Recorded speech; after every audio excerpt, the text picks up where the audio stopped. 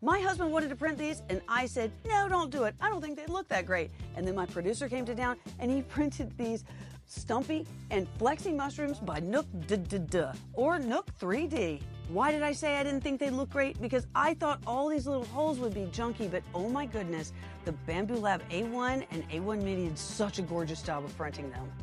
I love the filaments my producer picked. These are some of the new ones that came out in November of 2024. I love this new turquoise. These are basic PLA. This is the pumpkin orange.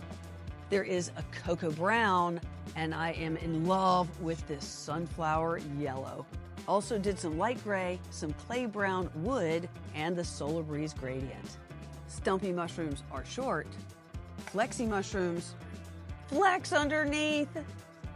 And to top it off, you can do a tea light, but I just put these little fairy light strings in, and they look gorgeous. Go check them out.